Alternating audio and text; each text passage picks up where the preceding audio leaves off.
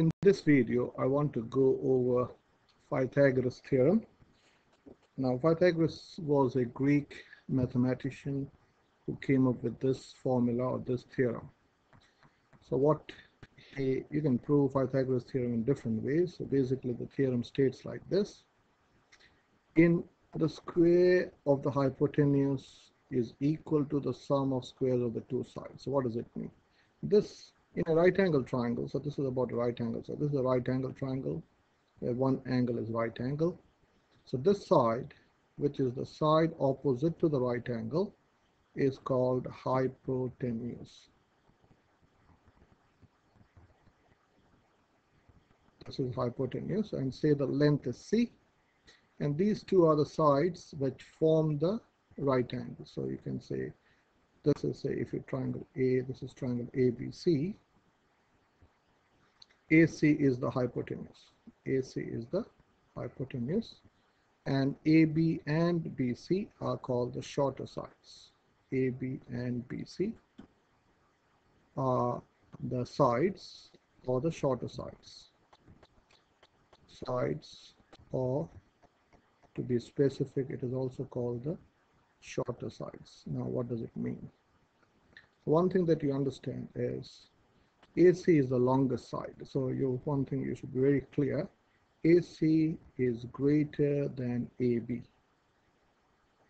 The hypotenuse is greater than AB, and AC is also greater than BC.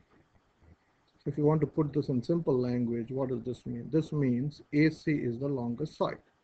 So let me use a different color. So this is what you need to understand. In a right angle triangle, AC, which is the hypotenuse here, the hypotenuse, okay, is always the longest side. Is the longest side. To put this in words, this is what it means. You can't say which of AB or BC is greater, but you can surely say hypotenuse in a right angle triangle is the longest. Now, he measured hundreds of right angle triangles and came up with this formula, which is this side squared, A squared, is the length of AB, B is the length of BC, and he added them, and he also found the length of C, which is, let's say that is C. So he found this interesting result: A squared plus B squared is equal to C squared. Now this is a simple proof of that theorem, so let's prove it in a simple way. So this is a square. So if this is a square, this is a square, and this is also a square, so what are we saying? So if this is x, so this is also x. Okay, let me put some numbers here. So let's put up a number here. So if this is 3, this is also 3. So the area of this triangle, area of this square is, say, 9. So let's put centimeter here, centimeter and centimeter. So the area of this triangle is 9 centimeters squared. And let's say that the length of this is 4 centimeter by 4 centimeter. 4 centimeter by 4 centimeter. So the area of this square would be 16 centimeters squared. And it has been found, you can prove this also yourself. You will find the area of this square, which is just placed on top of this and this exactly, you will find the area of this is going to be 25 centimeters squared. Or you'll also find, in other words, this would be 5 centimeters and this is 5 centimeters. So how do I know that? Because, let me use a different color. How do I know it? Because I'm using Pythagoras. So 3 squared plus 4 squared is equal to 5 squared. So let us understand this. So what does this mean? So 3 squared is 3 times 3, which is 9, plus 4 times 4 is 16, is equal to 25. So it's not 3, 4, 5. It doesn't always follow this pattern. Okay, so don't understand if it is you got 5 7, if you got a triangle of 5 and 7, the hypotenuse will be 12, will not be 8.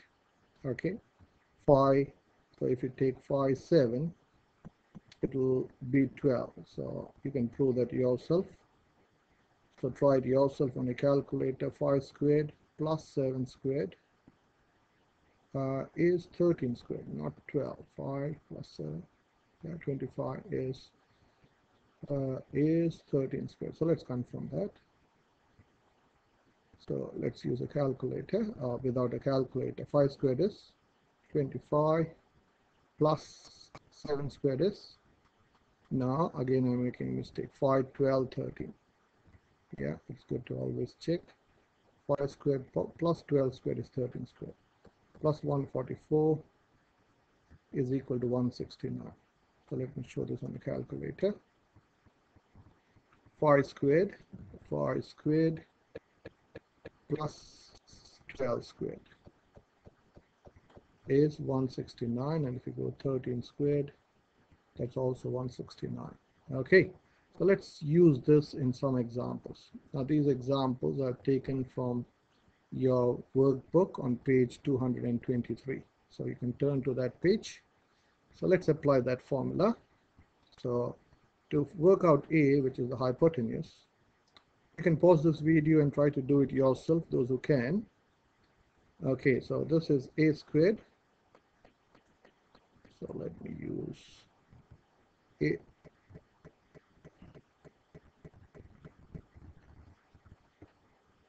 Okay, so using Pythagoras, let's say write the Pythagoras theorem. So A squared, now, so let's write Pythagoras. So 5 squared, so we can say this is A, let's say this is B, and this is C. Doesn't matter. So let's write the Pythagoras theorem. So we can say B squared plus C squared, B squared plus C squared is equal to A squared. Okay, it doesn't matter. You can replace A, B, C in whatever order. So this is what it says. These two sides, the square of this plus the square of this is always going to be the square of the hypotenuse. So let's substitute the value. So I can say 5 squared plus 12 squared is equal to A squared. Get your calculators out, but I can do without a calculator. This is 25 plus 144 is equal to A squared. Okay, I think we have done this question in an indirect manner. So A squared, so let me write like this. So can I say 169 is equal to A squared? So I want to find A and round it into one decimal place. So to undo the square, I have to take the square root.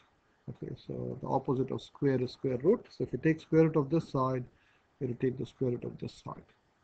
So A is square root of 169. So let me get my calculator. Shift square root of 169 is 13. So the answer is A is 13. So the length of A is 13. Again, you can pause this video and try to do this yourself. So let's first name the sides. So this is B. So let's say this is A, B, and this is C. Okay. So let me use this or smaller. So we can say the same thing in a different way. A squared plus C squared is equal to B squared. Is equal to B squared. So let's substitute the value. What is A? So it is 17 squared plus 25 squared is equal to B squared. So I need my calculator out. So let me get my calculator. So I can do the whole thing like this. 17 squared plus 25 squared equal 914. So I can say 914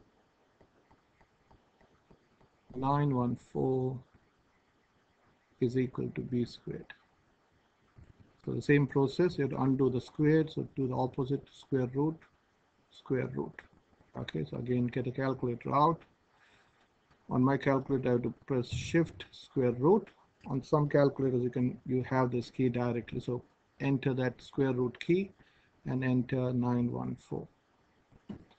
And I want to round in 1 decimal point, so this is 30.2. So the answer is 30.2 units. So your B is 30.2. And always have the good habit of writing what you're rounding. So I'm rounding to 1 dp. So this is the answer. I'll do one more question.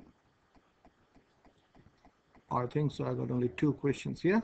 So I'll make up one question. You can do it yourself. So let's say draw a triangle. Let's say this is say P. Okay, let me keep it say C.